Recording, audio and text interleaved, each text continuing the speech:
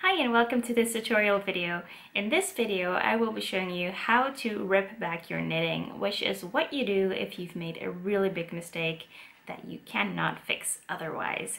And I will be showing you how on this swatch that I've made, and let's say I've made a mistake and for example I should not have knit this far. For example, if you're knitting a sweater from the top down and you've knit the body way too long, then you can use this method to rip back your knitting. Please do check my other Fix Your Knits videos to see if you can fix that mistake any other way. So there are two ways to rip back your knitting. The first way is to put in a lifeline.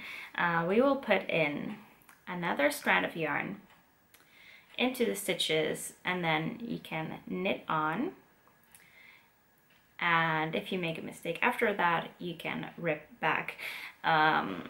So putting in a lifeline is a precaution. You do this if you think you might be able to make a mistake.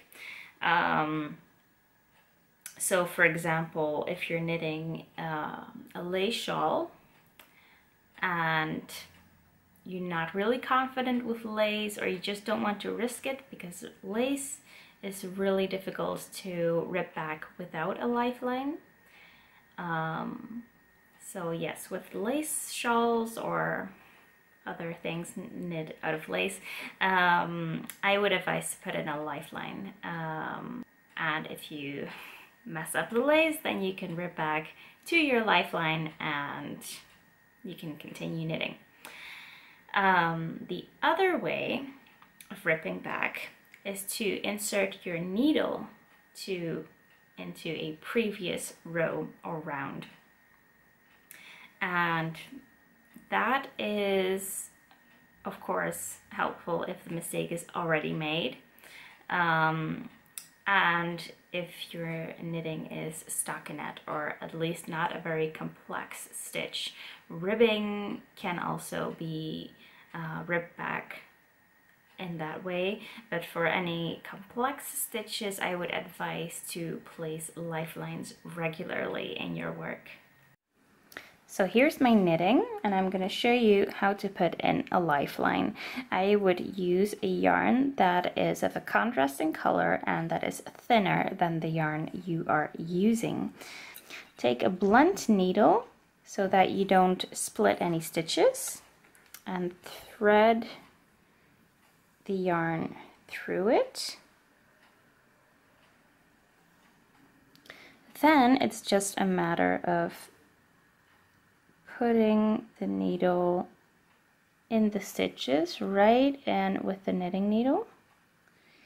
You can pull it out like this and insert it into the next stitch again. Just be sure not to miss any stitches. And also, if you have any stitch markers on your needles, be sure not to go through the stitch markers, otherwise those will be stuck on the lifeline and you don't want that. Alright, so I've threaded the yarn through the stitches. So now I'm going to pull the needle out and I'm just going to continue knitting. Just make sure you don't knit that yarn into any new stitches, so be sure not to pick it up with your needle.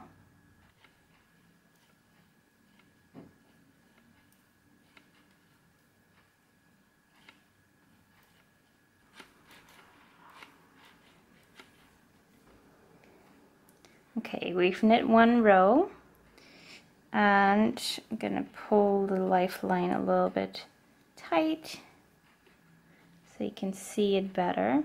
I should have chosen a more contrasting yarn, but you can see that it's running through these stitches.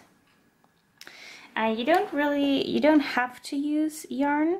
You can also use dental floss, which is really handy because in the box it has a cutter included, so you don't even need to take a pair of scissors with you, so that's really handy. And if you have interchangeable needles, then I'm going to show you the cable right here. Then the cable might have this little hole, or another hole right here. So you can put the floss or the yarn right through that hole. Not sure if this one will fit. See, I can put my yarn right through here. And so what that looks like with a needle, so you have your needle.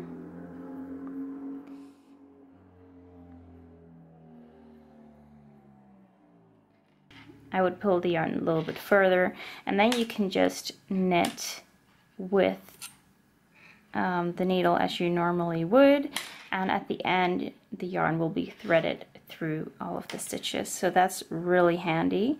But again, I believe it's only for a certain brand of exchangeable needles, because my fixed circulars don't have that hole, so I had to do it the old-fashioned way. So now I'm gonna knit one more row, and I'm gonna show you how to rib back to the lifeline. I've just knit one more row, and I've decided that I want to rib back to the lifeline. I might have made a mistake, or I've knitted too far, so I'm gonna rib back. To do that, take out your needle very gently.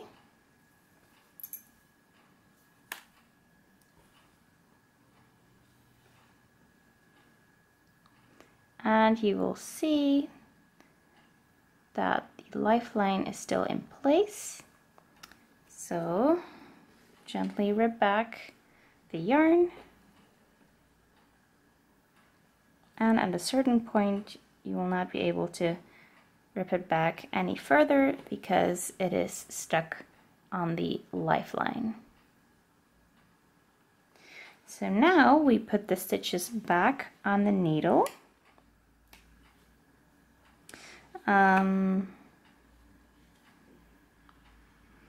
Yeah, so if you're using straight needles, you want to take note where the yarn is.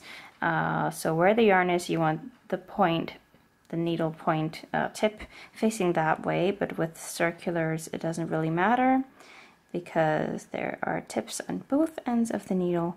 And then you just insert your needle into the stitches,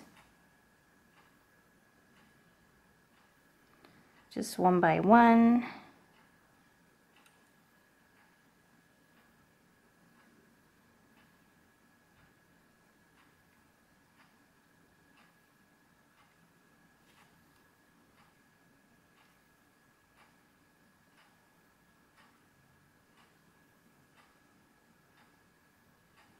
And the last one.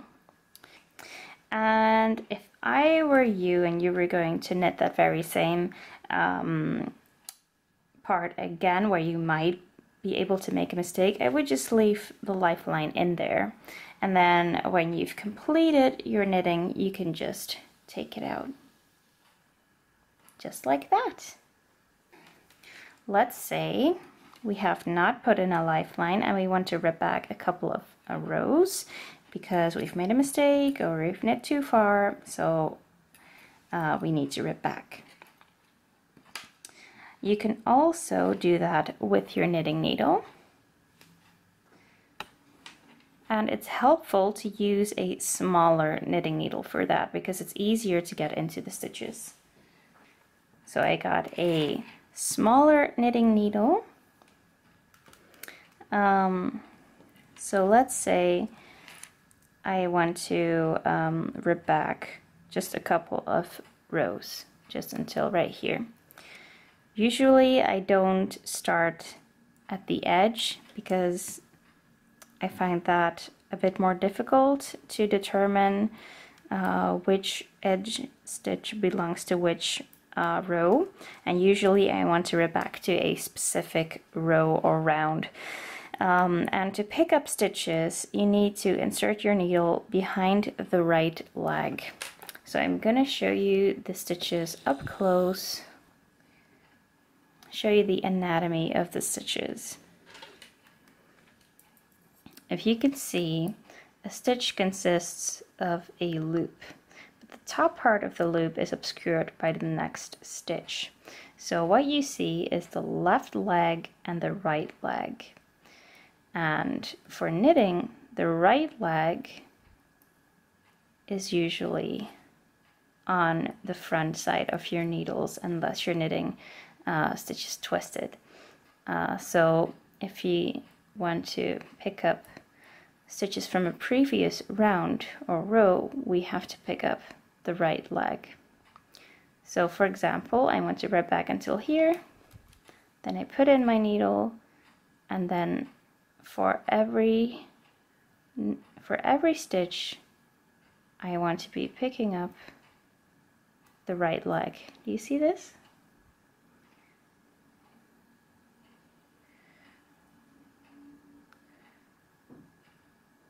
So I'm picking up that right leg. It helps to make a kind of swirling motion, like to go back.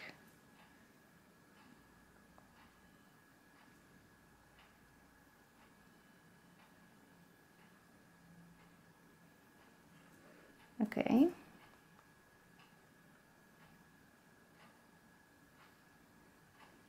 Now for me, here comes the tricky part, because garter stitch looks different than stockinette stitch. So I'm gonna spread out the stitches and look real close. And I can see that these right here are more in line with the stitches that I'm picking up.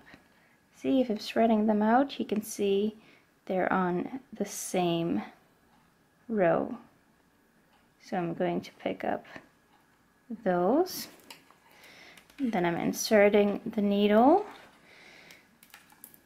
until I get the other point, and then I do that the other way, right to the edge.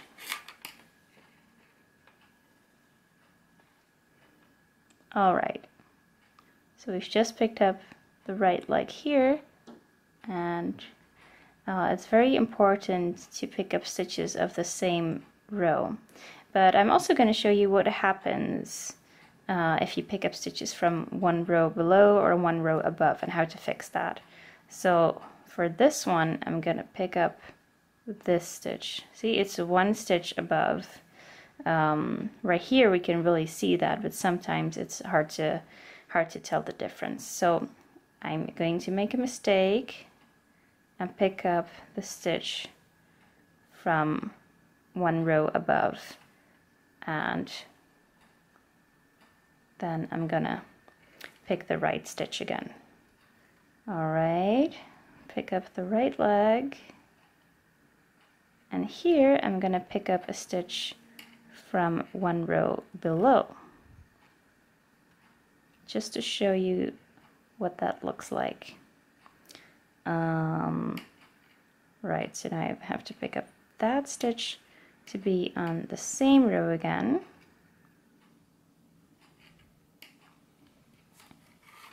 And now come the edge stitches, which I find a little difficult, so I spread those out. Okay, and these seem to be on the same row. Oh, that last one is really difficult. Okay, I'm just gonna put it right here. The edge stitches are the easiest ones to fix if you didn't get the right one. So I'm gonna show you what that looks like. All right, let's slip out that needle, rib back the yarn.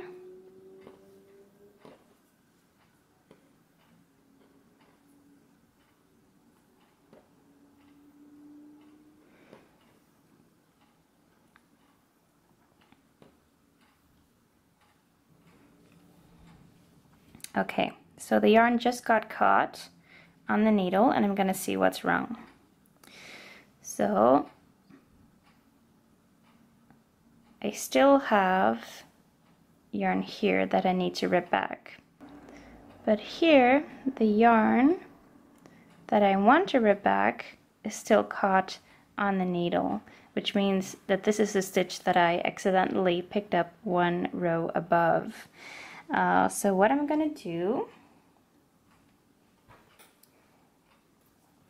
is I'm going to take the other end of the needle, I'm going to thread, I'm going to pick stitches over to that needle, and we can also see the stitch, the other stitch that we mistakenly picked up, so we're going to fix that later.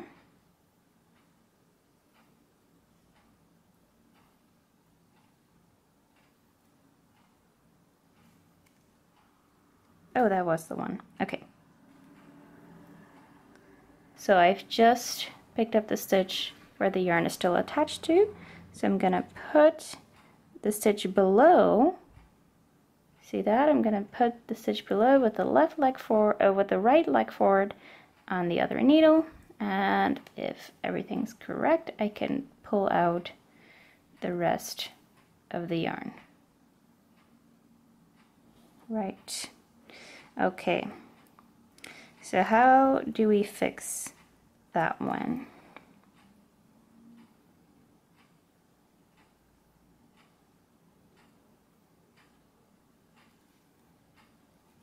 Okay. So this is the one where we picked up the stitch below. So this stitch needs one stitch more in height. Is that clear? So there's some yarn behind this stitch, and that is the stitch that was supposed to be on top of that. So we're going to recreate the stitch. I'm going to put it back on the left needle. I'm going to insert the needle as if to knit. I'm going to turn it to the other side. I'm going to put that strand on the needle, okay, and complete the stitch. See, now we have rescued the knit stitch. So that was the one we lost. And now I'm gonna put these back on the left needle.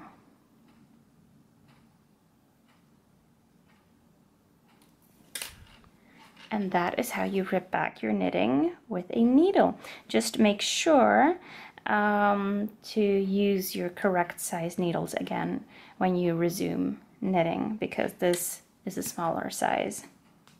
That was my tutorial on how to rip back your knitting with or without a lifeline. I hope this tutorial was of use to you and that you enjoyed it, and if so, I'll see you again next time. Bye bye!